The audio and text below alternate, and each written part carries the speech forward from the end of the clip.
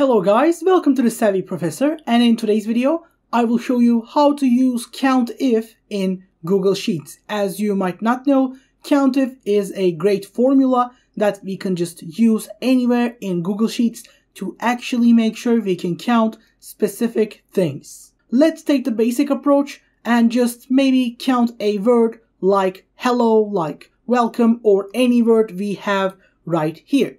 I will, for example, just add more fours here. I will add one more and of course two more fours, another hello, and maybe three more welcomes.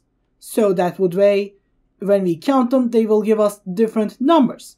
For that, I will take another column here, and to do the countif command, I will do first equals, then I will do countif. As you can see, after doing the countif, it will ask me to do a range. My range will be the whole column of C, but you can take any range you want by just dragging your mouse over this. You know what? Let's take from C2 to C14. After taking that range, I will do a criterion. And of course, after doing that, we will have to do something like this for it to be actually counted properly. Then I will, let's say, welcome.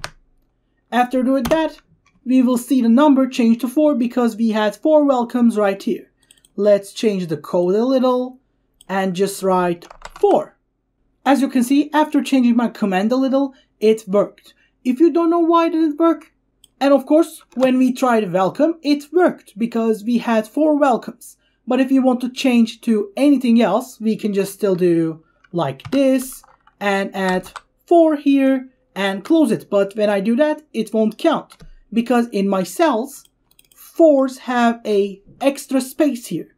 If I just destroy that space, it will change because the other ones are still spaced. So as I delete them, you will see the countif command go up. So to count it properly, you have to make sure it is written as the same as possible. And yes, that's basically it. And I hope this video helped you guys. If it did, I'm glad it did. And of course, you can always like and subscribe to our channel, Savvy Professor, for more support and for more videos. And I hope you enjoy your day. Have a great day and goodbye.